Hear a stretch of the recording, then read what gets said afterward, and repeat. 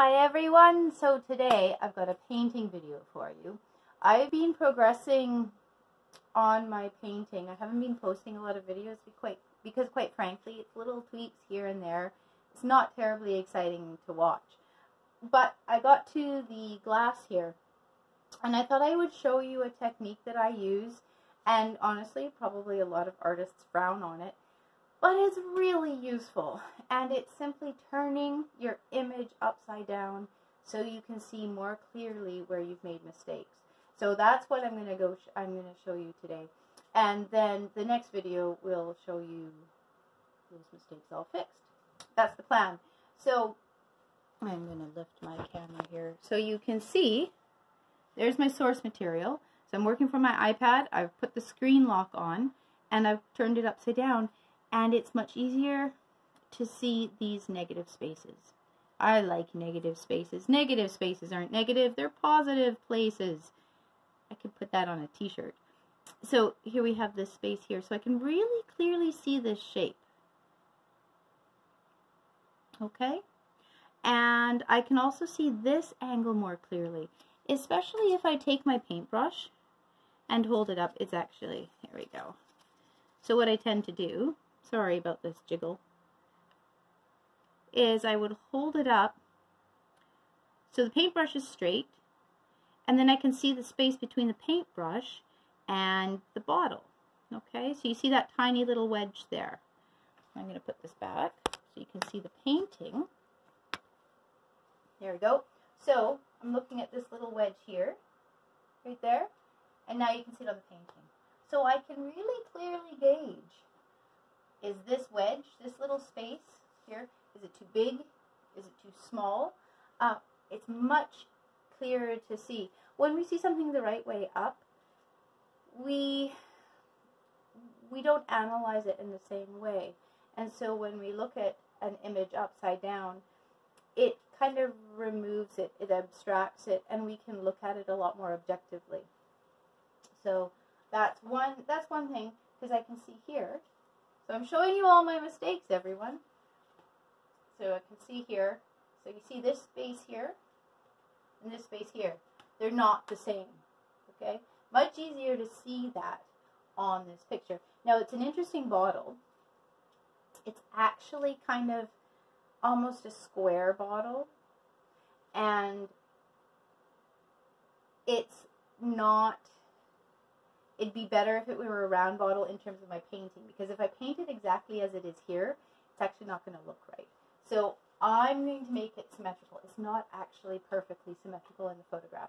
I'm going to change it. So that's one little switch I've got to do. Okay. Now another thing to look at is the base here.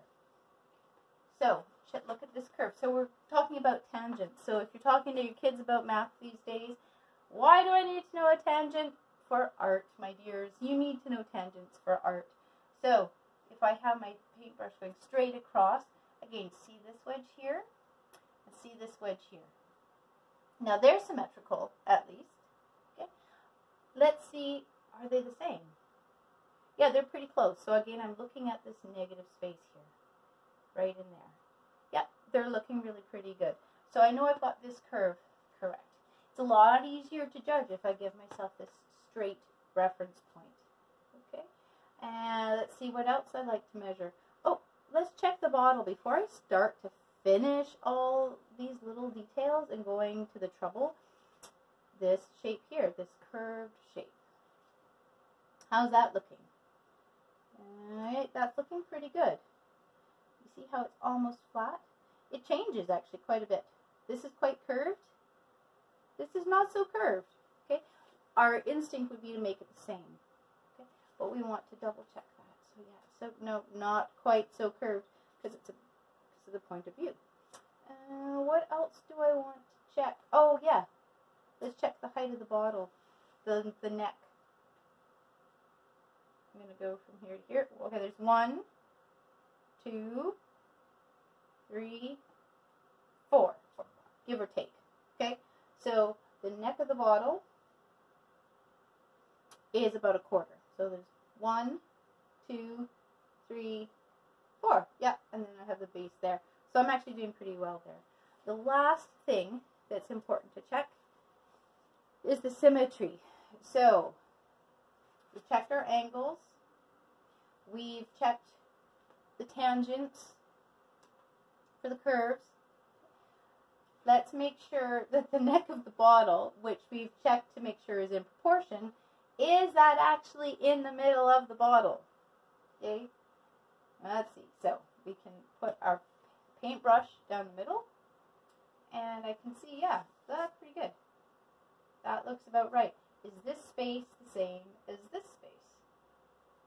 That's what we want to check. Okay, as this goes up straight, is the side, this measurement from here to here, from the side to the center of the brush, or from the side, yeah, to the center of the bottle, the same. I'm doing pretty well.